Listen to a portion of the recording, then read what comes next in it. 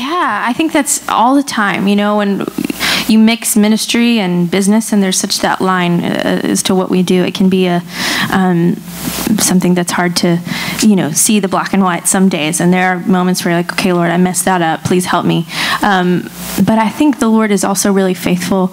We listened to a sermon this morning, our pastor, Steve, who is here in Nashville, and, talking about we need to pray for and seek humility. It's not something that will just happen naturally. We don't tend towards that. But if it's something that you're actively seeking in your life and praying for, then the Lord will definitely give you opportunities to humble yourself and, just remember why you're doing what you're doing. Because I think when it's for building our own kingdoms, it will never be satisfying. But when it's for Him, it will be.